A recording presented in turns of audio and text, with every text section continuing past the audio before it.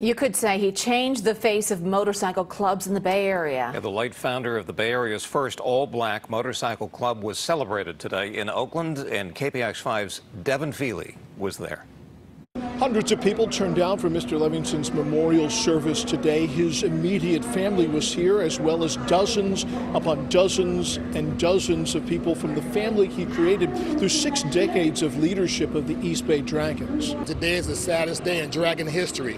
Tobie Gene Levingston was a trailblazer, changing the complexion and arguably the character of motorcycle clubs in the Bay Area. I've been a member of the East Bay Dragons for 26 years, and he was like a father figure, not only to me, but to many people out here in the streets of Oakland. Livingston found the East Bay Dragons in 1959, at a time when African-American motorcycle clubs were virtually non-existent.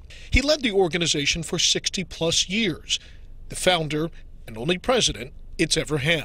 Our first memories were my sister on the front of a bike and me on the back of the bike with my arms wrapped around my dad. The group was united by more than just its enthusiasm for motorcycles and the open road, generously giving back to the community and helping young men steer clear of trouble. You can look around and see all of the motorcycle riders that have come today to celebrate and honor and respect a man that they considered a great leader, because that's exactly what he was. The Dragons, members say, was like a family, close-knit and supportive.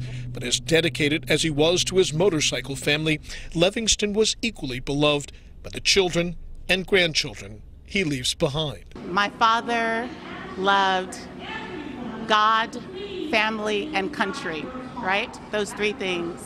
And he loved his club, right?